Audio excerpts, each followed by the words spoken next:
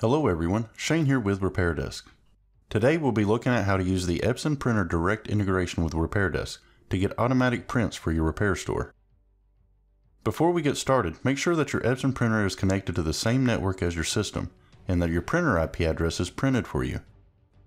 To receive your network information, connect your printer to your router through an Ethernet port and turn it on.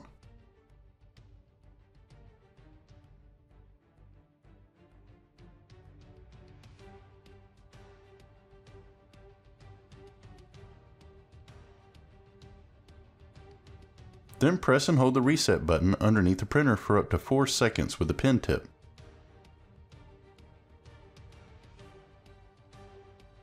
This will print a sheet from your printer that will have all the network information including the IP address.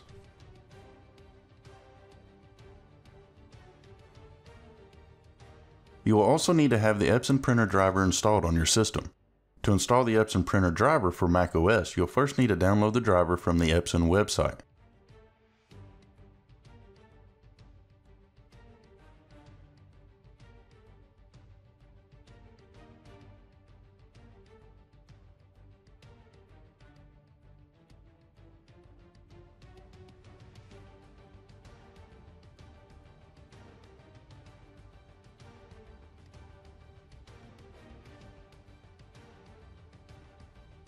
Once the driver has been downloaded, it's time to install. Extract the contents from the zip file and launch the installation files.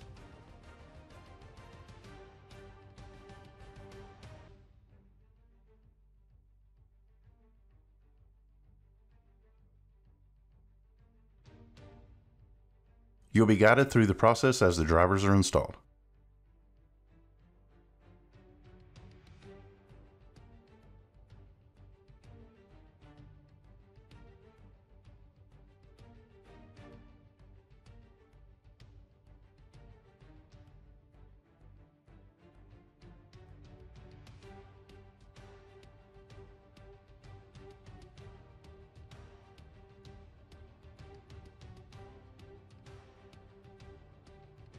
When the setup is complete, open your Mac System Preferences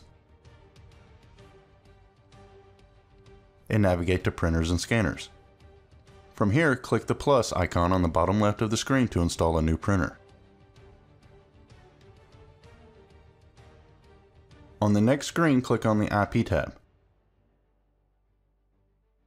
And in this address field, enter the IP address you printed out earlier.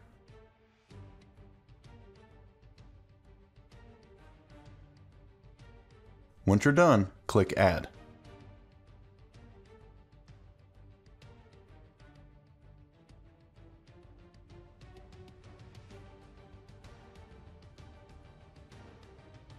You will now see the printer added to your list on the left. Right-click the printer entry and select Set Default Printer.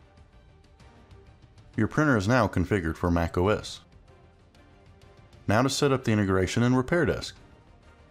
Head over to your store settings and from the sidebar, under Hardware Settings, select Epson.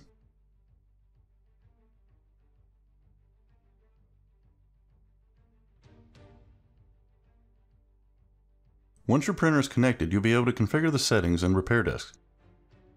To enable automatic printing, click Yes from the first option. Next, configure the options below. From the interface type, select Ethernet. The port number is a fixed value that is generated automatically and does not need to be changed. The IP address needs to be specified, and your Epson printer should be able to print it once it's connected to the network. Enter the printer IP address and click on Test Printer.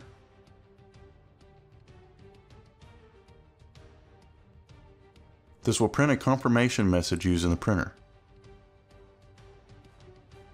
The paper size is automatically set to 80 millimeters for now and does not need to be changed. Next, under General Settings, you can find the option to automatically print a receipt when a ticket is created and when an invoice is created. Once these are enabled, your receipt will be printed automatically when a ticket or invoice is generated by the system.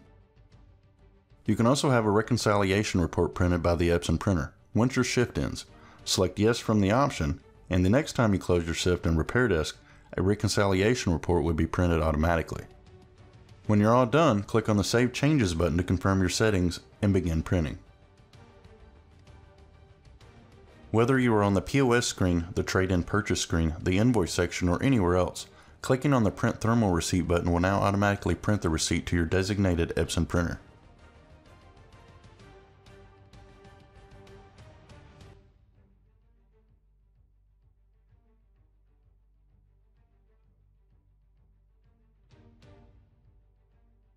After this process, you'll notice that there's a certificate issue that arises with your website.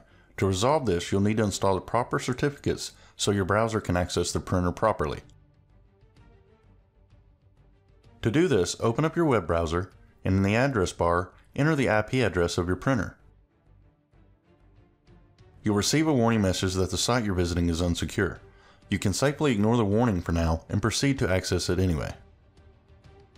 On the next screen, you'll be asked for a username and password. Type Epson in lowercase in both fields and proceed.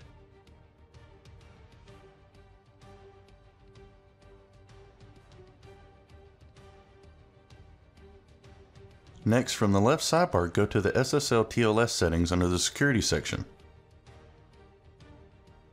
Once here, under the Self-Signed Certificate section, click on the Create button. This will take you to a new screen. Add your printer's IP address and then click on the Create button. You will now be asked to reset your printer. Click on the Reset button to move forward. Now on your Chrome browser on macOS, click on the warning in the browser bar where you entered your IP and click on the certificate. When the certificate appears, use your mouse to drag it to your desktop to save it on your system. Once it's saved, double-click on the certificate file to add it to your keychain. Now double-click on the certificate in your keychain to open up its settings. And select Always Trust from the combo box.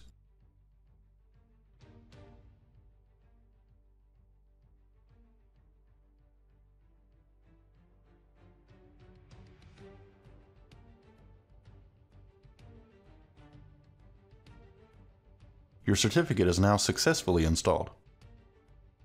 For more information, please consult our knowledge base article. We hope this integration will help streamline your repair store and make printing a whole lot easier. If you have any questions, please feel free to contact the RepairDesk team at support@repairdesk.co. Thank you for watching this video. We hope you stay safe and healthy.